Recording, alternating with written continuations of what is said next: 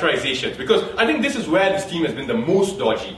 Then I'm going to talk about what do they actually want. Then I'm going to talk about did we make no progress in the past. And then what keeps South Korea safer. And finally I'm going to talk about this whole idea of them coming and going, come a chameleon, right? Now, Mr. Speaker, characterization. First they go, oh, this is an evil, irrational country, they're crazy, they do this and that, we can never predict them. Then they go, yet they will be completely rational actors when China withdraws its support because they need China's support. They're able to weigh out a calculus of harm and benefit and respond to it. You can't have it both ways. We say if you accept that they can value China's support, they will also be able to value South Korea's support. And past experience shows that they're more likely to respond to that given the close investments. Then they said they're going to say put food on the table, right? Eri comes out after I said put humanitarian aid and goes, oh, it's a horrible thing. The army is going to eat it all. They're going to make themselves big, strapping young North Korean soldiers. And then Aina comes out in the final speech. He goes, Mai comes out and goes, oh no, the army's not going to get it. The people are going to get it. And the army's going to go, look at us getting the food, giving you food.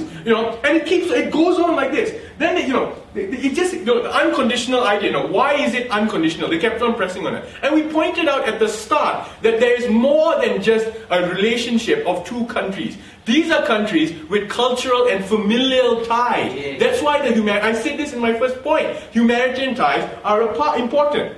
What did they want to the debate? They threw the word hardline stance around, which actually I think was a euphemism for same old. Because essentially, it hasn't achieved anything. And they showed no causal link between that.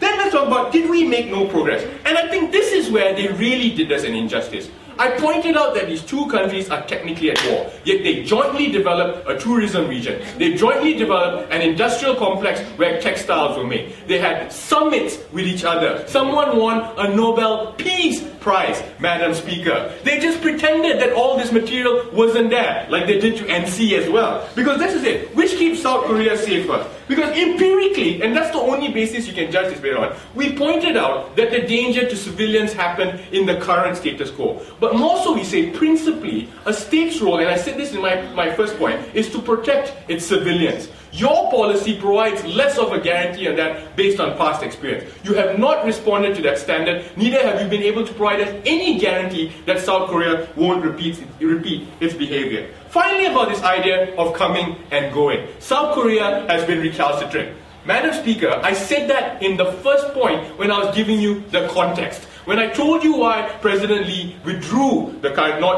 to a policy of non-engagement, I said it's because they withdrew from the 6 party talks.